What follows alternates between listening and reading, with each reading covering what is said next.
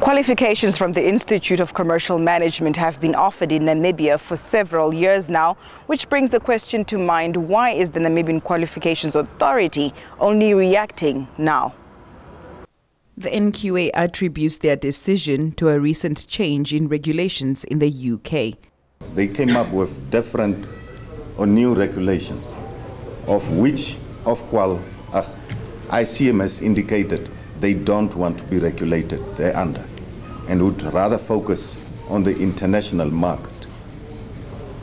The NQA only recognizes regulated qualifications, and that's where we have reached the levels of uncertainty. However, the authority says people who have studied and those who are currently studying ICM-related courses up until the end of this year will not be affected by the new developments. The quality of the ICM qualifications have also come under scrutiny. This can potentially make persons who already have these qualifications vulnerable to discrimination by potential employers.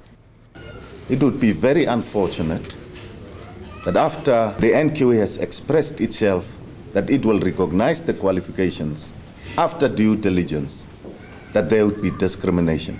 My appeal would be, treat these 2,000 students the same as with anyone with an evaluation report from the NQA. The colleges that currently offer these courses are ILSA, Ondangwa Commercial, Katutura Community, Monitronics and Triumphant. Kuda Brandt reporting for the news on 1.